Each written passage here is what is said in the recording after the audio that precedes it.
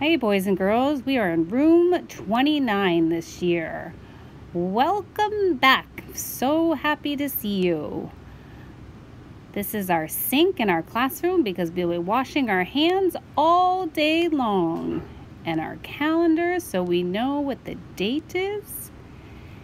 And here are our desks in the classroom. We have our own space, so we're 6 feet apart. And this is our classroom library. We have lots and lots of books to choose from. I love our classroom library. And guess what? We get brand new iPads that we can take home in our brand new backpacks. And this is what the hallway will look like, and the little arrows that will stand. And we get lockers in first grade. It's so exciting.